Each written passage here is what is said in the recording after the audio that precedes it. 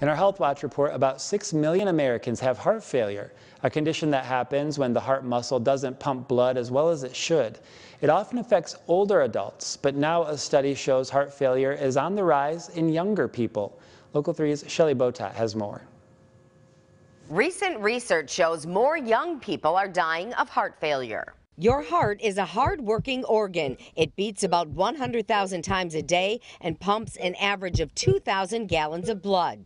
But if you have heart failure, the muscle can't do its job properly, and the symptoms can be severe. Shortness of breath, fluid buildup in the lungs, fluid buildup in the legs, so-called edema or swelling of the legs, and just easy fatigability and lack of endurance. So that's what heart failure can cause. It can also lead to death. In fact, about half the people who develop heart failure die within 5 years. And now a study shows that for the first time, death rates due to heart failure have been increasing among younger adults. This rise was highest among black men under age 65. Researchers believe lifestyle factors are a big reason for the surge. Things like obesity, growing rates of diabetes, and probably other factors that we don't totally understand, maybe pollution or other things, are raising levels of heart disease in certain populations. To cut your risk, eat a diet high in fruits, veggies, and whole grains and low in saturated fats, sugars, and sodium.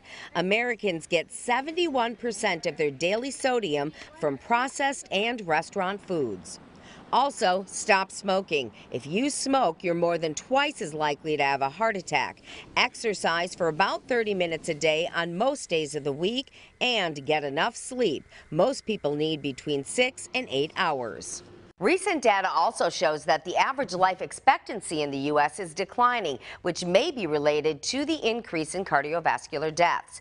It was 78.9 in 2014 and 78.6 in 2017.